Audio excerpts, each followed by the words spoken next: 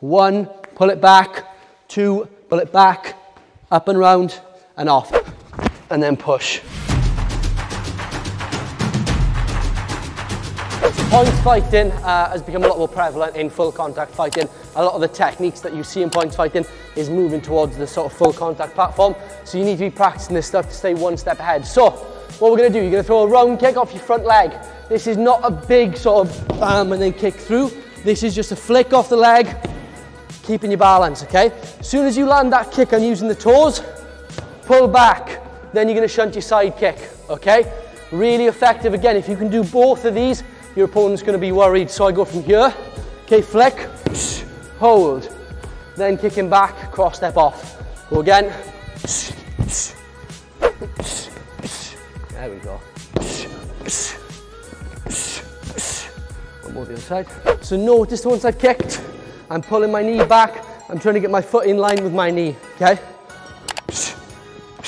Yeah, one more. There we go.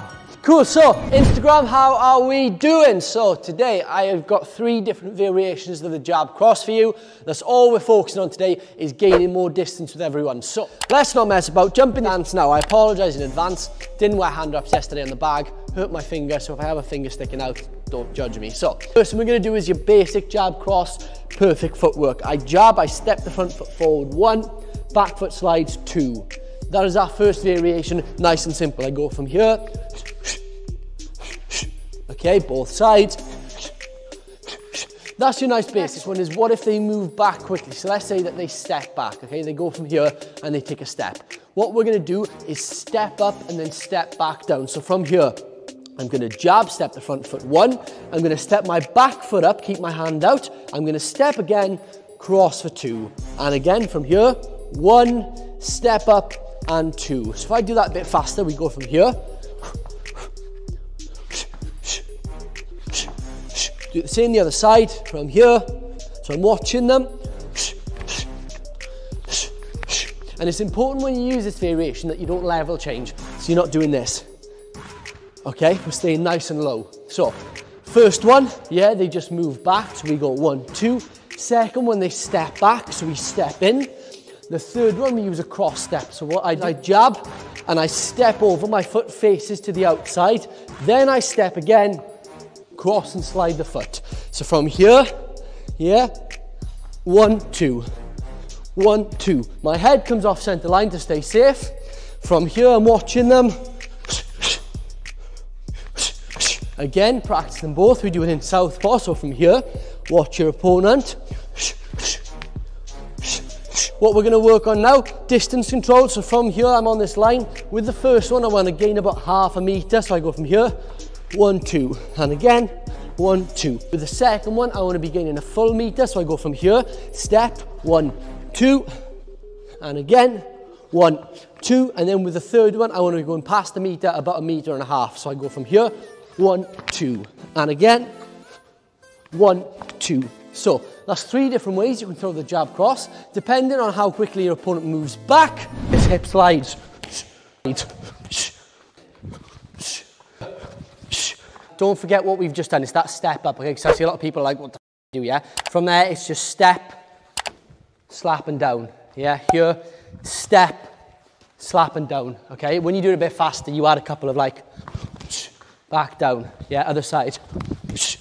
Yeah, sweeping across the floor. It goes here, it goes, yeah, like you're kicking some away into Morgan's face, yeah?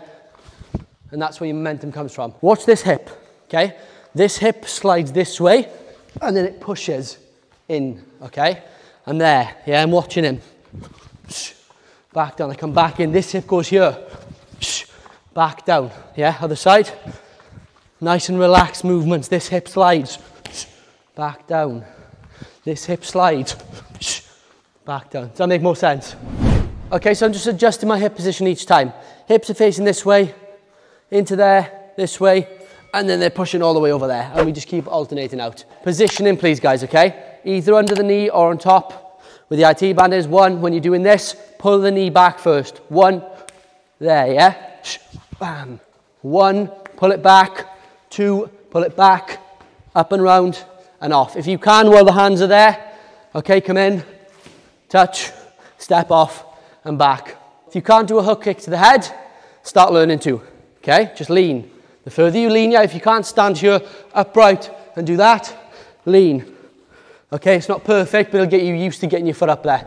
So we're gonna do like a skip forward teep without putting our leg down. So I want us to be nice and far away like this.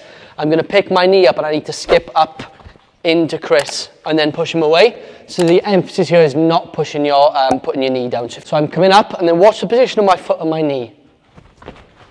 Okay, so it's coming up and then as I push, my hip pushes down and then I push him down. So he goes as far as wherever he lands, so stay there for me. And then from here I come up again and then I push him back again. He stays where he is, up and then push him again. Okay, when you get to this side, swap round, but also swap stance, okay? So we can start close, that's fine. Again, my foot point is between a side kick and a front kick, and my hip pushes as I land. I come up, and then push, back down, up, and then push, okay? It's a really nasty stabbing motion. When I land and I push Chris, I'm pushing with which part of my body? Hips, yeah? Really emphasize that, please, because that's what's gonna give you that leverage. Yeah, he's there, boom, push, okay? If you can, after you've done that, come back again for me.